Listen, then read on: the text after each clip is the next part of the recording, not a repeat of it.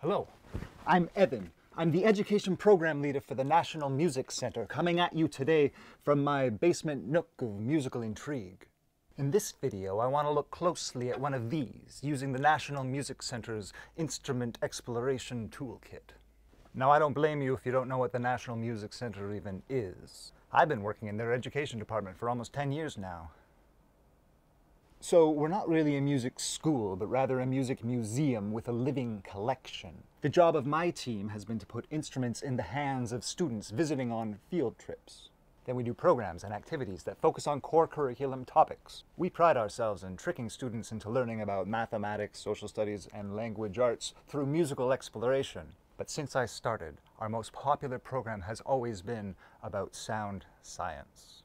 In this series of videos, we will look at many wonderful music-making machines and figure out the science behind how they make sound. I hope you'll explore along with me as we look at two of the most interesting questions I've ever come across. How does sound work? And when does sound become music?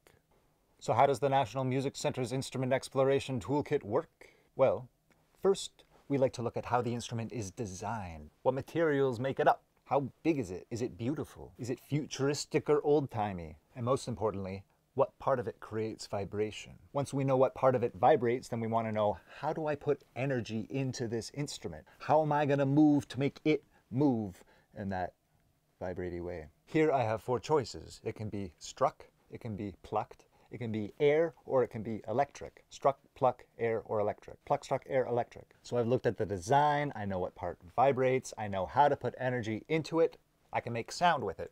But now I want to control the vibration. I want to be able to control the pitch, and I want to be able to control the volume, timbre, words to talk about, describe-y things. How do you describe the quality of sound? Once we can make sound on it, we create vibrations, we control the pitch and the volume, then we want to explore it to try and make music.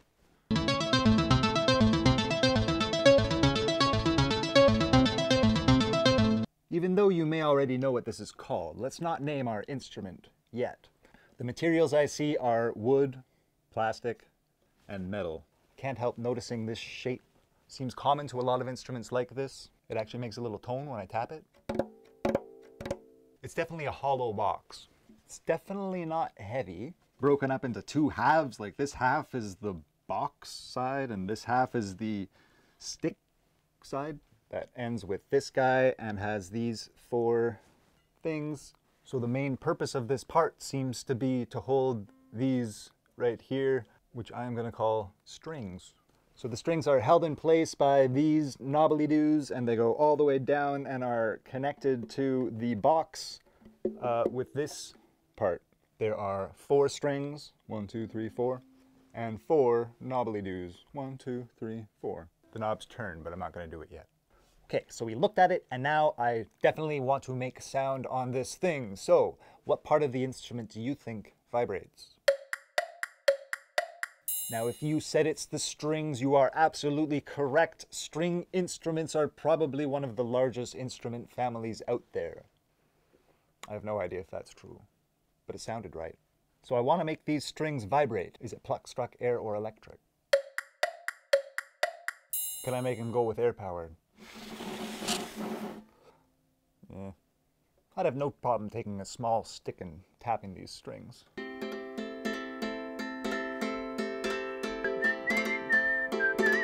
I'm not going to plug electricity into it. So this instrument shares a design feature that many string instruments have, which is that it has a string that is fixed at both ends. This seems like a small point, but it's actually very important. The most important invention that has a string fixed at 2 ends, and the object that probably led to string instruments, is one of these. Having this string fixed at both ends allows it to store up energy inside, what scientists like to call potential energy. All it takes is a little nudge, and then it does the motion we want, a vibration. We can do things to this string to change the speed of vibration, and we can do things to change the size. The point of this is not the vibration, but actually the transfer of energy into the arrow. The vibration is just a bonus. Fixed string instruments can be struck, but in the case of today's instruments, we're going to go closer to the original. This is a plucked instrument. We take our finger, pull the string, and let go. Or just strum across. One of the nice things about this particular instrument is I don't have to do anything here, and these notes all sound very nice together, very pleasing. Lovely. I am eventually going to get bored with this though. I do want to be able to create more sounds with this, different pitches and different volumes. So how do I control the pitch? I really have three different choices. One thing you'll notice is, of course, these are called tuning pegs, and the string is wrapped around those. These ones are geared pegs. So when I turn this, it turns that and it tightens or loosens the string.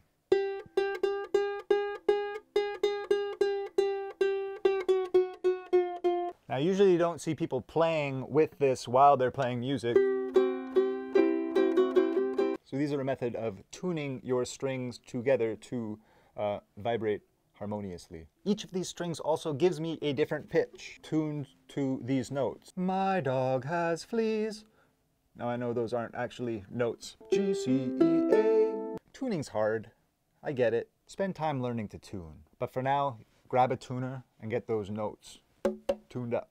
On most string instruments, the lower pitch strings are thicker than the high pitch strings. These ones are more or less the same size. So I have the tightness of the string, I have the thickness of the string, and then I have these frets, which controls the length of the vibrating part of the string. So when I make a vibration like this, it's vibrating from here to here. But if I put my finger on a fret, now it only vibrates from here to here.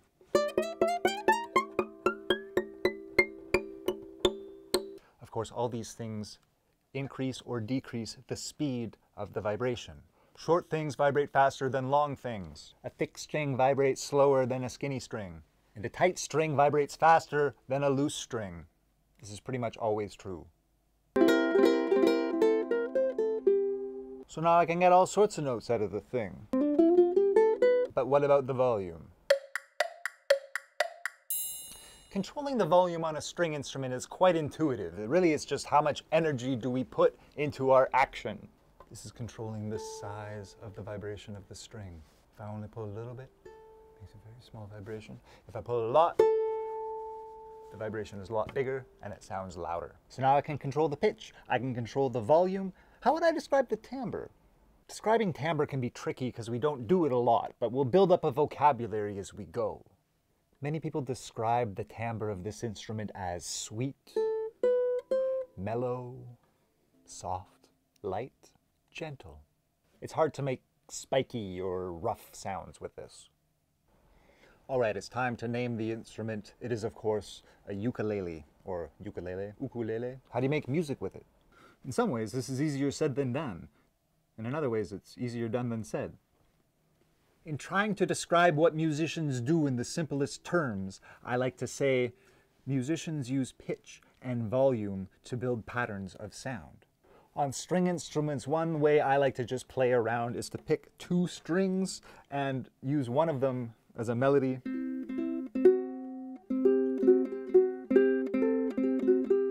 And just find nice patterns moving up and down the neck. Look for chord charts online.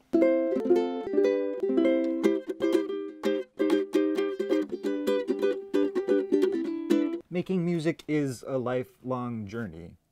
I like the ukulele a lot. It's a very nice instrument to learn. It's gentle on the fingers. It doesn't hurt your fingers as much as a guitar. A lot of chords on the guitar take 3 or 4 fingers, while a lot of them on the ukulele are just 1 or 2. You can sit the ukulele on your lap, or you can hold it right here close to your heart. This is nice that you can strum it just with your thumb while just holding it secure there, or you can lean it kind of held against here. You can also get a strap. You might have an instrument like this in your house. Go find it, tune it up, try to control the pitch, try to control the volume. How would you describe the sound? Make some music. Even if you don't have one of these in your house, I know you have some kind of object that will make sound. Can you make it vibrate? Can you control the vibration? Tune in next time and we will look at another vibration making machine. Till then, happy exploring. Thanks for watching today. Please do the like, share, subscribe thing. Also, the National Music Center is a charity that relies on donations. So if you feel like it, if you have the means, please donate today. Go to studiobell.ca/donate.